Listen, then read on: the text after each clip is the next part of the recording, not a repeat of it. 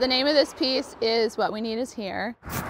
This was created for the Imagine 2020 Smoketown Mural Festival, fall of 2019. As an artist, we come up with this idea, but you don't really know whether it's going to connect with other people or not. The owner and I, we actually used social media to name the piece and kind of come up with what we were going to put around the yellow circle that imitates the orb behind the woman's head. We wanted something community-based that people could interact with and take photos in front of. People would come by and just yell and tell me they loved it and stuff.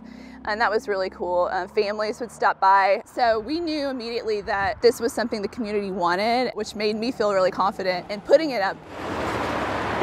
There's a lot of young families here. There's also a lot of families living under the poverty level. So I knew I wanted to celebrate family. I knew I wanted to talk about the need for support for moms and babies specifically. It's a Wendell Berry quote encouraging women that their bodies can do that, but also it's more about as a neighborhood or as a place that the neighborhood has what it needs to take care of its own and to sustain its own, which I thought was kind of cool. It hit both of those things we were looking for. The older I get, the more I understand about myself as an artist that's one of my big motivation is connecting to people. And so street art does that in a way that's, you really can't imitate any other way. It's been shared in Great Britain, it's been shared in Greece, it's been shared all over the United States by organizations associated with taking care of moms and kids, which is really cool. It was an amazing project and I'm really thankful to the city for letting us have the space to do this and giving me the chance to grow as an artist and do something at this scale that's now gotten national and international attention, which is really cool.